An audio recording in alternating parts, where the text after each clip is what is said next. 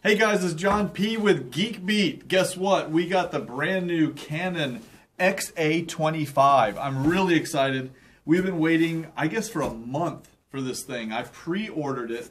This is a brand new camera that just came out. The big deal about this camera is it has an SDI output. Now, most people don't care about that, but for professional video kinds of recording situations, you care.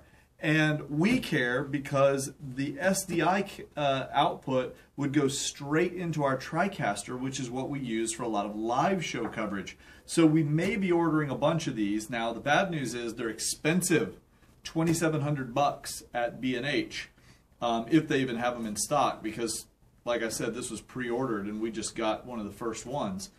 So what we're going to do is we're going to unbox it, show you guys that. Then Ken and I are going to take it, play with it, do a full review. We'll come back to you with a video about this camera's capabilities.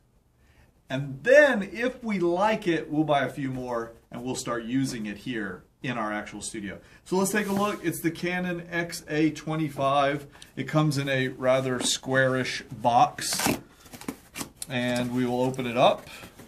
Okay, we get the kind of semi-standard Canon internal packaging here. This is a giant book. Like they always have these big books with their stuff, but it's actually useful because I do stick those on the shelf and we go through them later. Okay, we got a lot of little accessories in here. Let's pull those out first. So first things first, we're gonna have a a HDMI cable. It's mini to full-size HDMI. We have part of a power adapter. I always like to look and see what kind of plugs these power cables come with. This is, oh, okay. This is one of these little this is a standard power plug for Canons. And in fact, let's take a look at the other part of that adapter. How about that? You know what? This is identical. Look over here. This is identical. This is a little older generation Canon HFS20, and you'll notice this is like the exact same power adapter. So that's good because it means it's interchangeable with our other power adapters. Let's see the battery. And good news here. The battery is also the same as the previous generation little Canon camcorders. So we get a remote control, which could be useful if you were working this thing all by yourself and you wanted to start and stop it remotely. Interesting, we're going to get a little lens hood.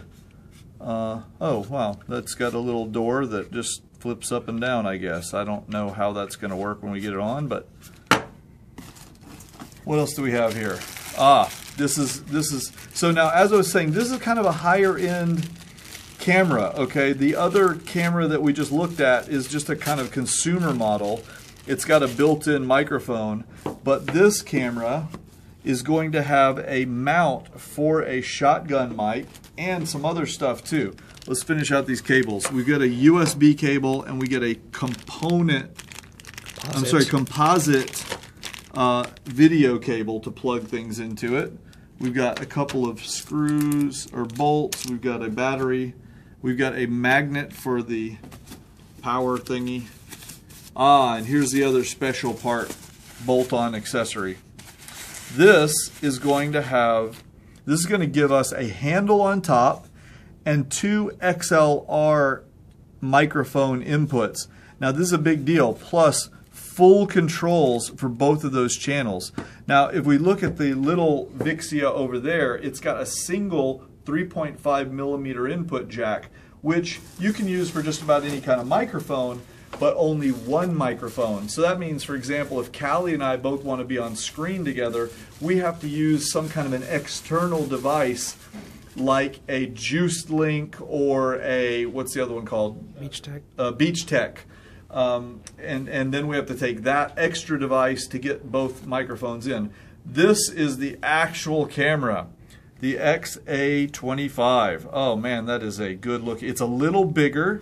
Let me just let's pull this other one off for comparison's sake. Let's see here. we've got our tally light connected to the top of this too. Actually, I'll pull it off this way. There we go. So let's check out the size differential. This one's got a little plate on it, but it's about the same height. They use the same size lens ring adapter, 58 millimeter rings on each one, which means any accessories we bought for this, like a wide angle, we can use on this one. Now, this one also has a focus ring here, which this one does not have. From the top, you can see the new one's a little fatter. I don't know why. What she said. That's what she said. And let's see what the sizes of the screens are going to be. Let's see here. I'd say they're the same size. Probably a higher resolution. Is that a standard shoe on there? It is, let's see. Oh, wow. Yes. Is that, yeah, this one has, that's a big deal. This one has a standard hot shoe, and this one has their funky Canon hot shoe thing going on here. So now let's see how this goes on here. Looks like we're going to slide this into the hot shoe adapter, and there's some pins here that are going to plug into this little port. So I'll put that on there. Don't want to break it straight out of the box.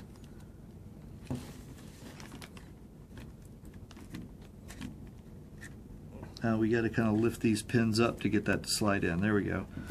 That's in, and then we're going to screw these down. Okay, and now we've got a handle. So then we've got the little ring